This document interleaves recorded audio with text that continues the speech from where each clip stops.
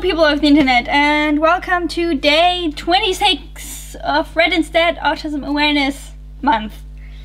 I need to hurry because I'm almost out of space on my SD card. So let's get started. I think a lot of people... honestly, let's not make this a video where I talk about current events. I promise not to mention them. I've been more or less studying from home for the last... It's almost been 4 years, which is quite a long time. Hello, cat.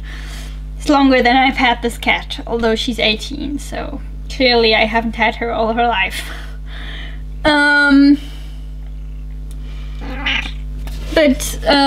Yeah, I've been studying from home for a long time, so I kind of wanted to talk about how I do that. I had this idea before anything happened, you know.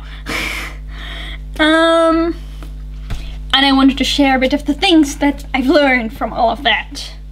Wow. So first of all, first thing that I found was that don't get a cat that meows all the time. No. Sorry, Emmy. Is actually finding a routine that works for you. And that may be standing up at 5 in the morning, it may be standing up at 12, but working until 3 at night. And just working that out by finding the times that you actually are productive. And for me, that is sort of more or less late in the evening and night. I try not to make it too late because at some point you mess, you know, with biorhythms and stuff. But it's just basically it's when it's dark. Because, and I'm filming this while it's dark. I don't think you can see that, but anyway,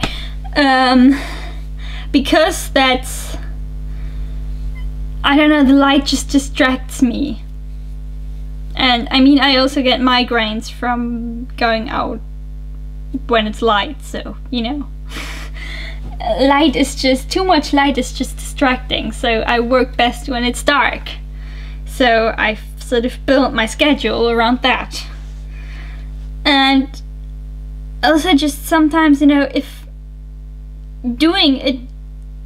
there's something that you need to get done, if doing it all in one day is what's going to get it done, then that's what you do.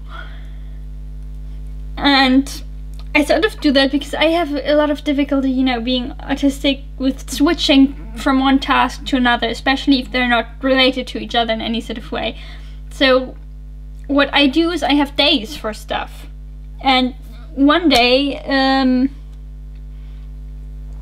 unless something's really urgent, I only do that thing. For example, I do a uni day and I only do things for university. And if there's, you know, laundry lying around everywhere, then there's laundry lying around everywhere, and I'll get to that when I do like an administrative day. And it's sort of, that also kind of gets me on task a little bit better than if you'd like think, oh, I have to do the laundry sometime today as well, because that's, if you know that you'll be doing it tomorrow, because tomorrow is a day where you do that sort of stuff, it kind of gets a little bit of that, you know, procrastination idea away. And also, sometimes you actually need to make things harder for yourself. I found that because some things are just boring and you'll avoid them because they're boring. And so for example, I've combined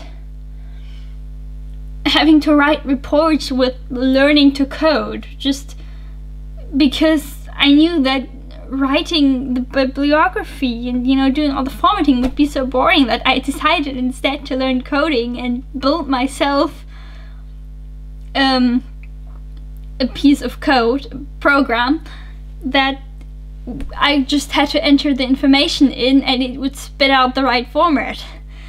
And, you know, that it took me longer than it would have taken me otherwise, but it made it interesting, and that made it get done.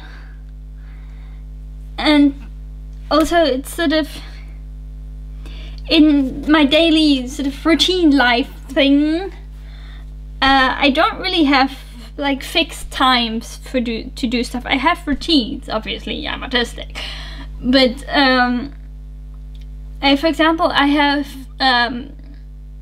since one part that I'm doing is creative writing, is like as a degree, as an official thing, and that's the thing that I started with. It's I have to do reading for that, so I do that actually after I wake up, just while still lying in bed. The first thing is that I read a chapter.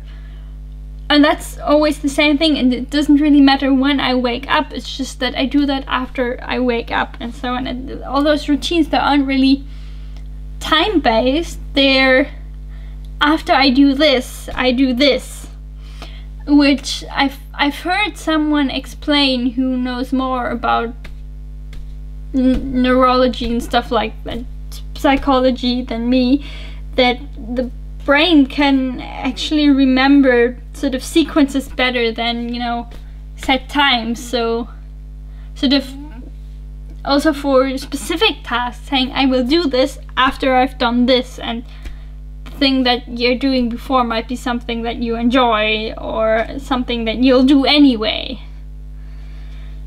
And then also just as much as you have days for stuff, and I had to kind of learn this the hard way in a way, you also have to take days off.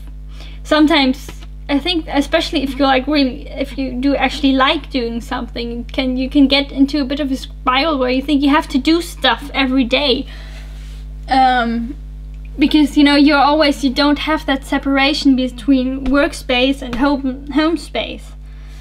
And sort of as much as I have days for certain days for stuff, I have days off where I'm not doing anything, that are just a day and I shall do whatever comes to my mind. And if that's watching TV all day, that's watching TV all day. And just sort of days to kind of recharge and not think about whatever you're studying or having to work on or whatever. And with that also, I think, comes kind of accepting that there'll be unproductive days, and, you know, that's okay. That happens, and it happens when you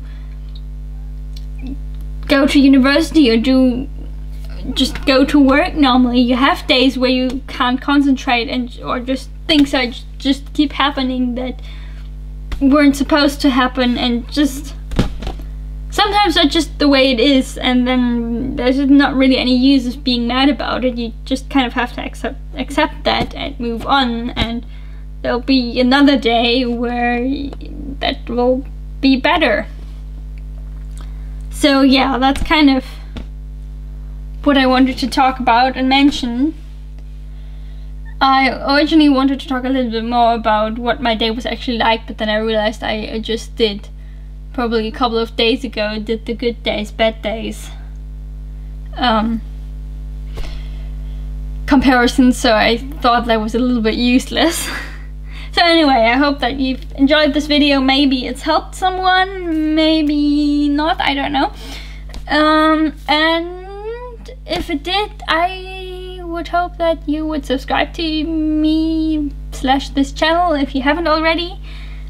And I will see you tomorrow. Goodbye.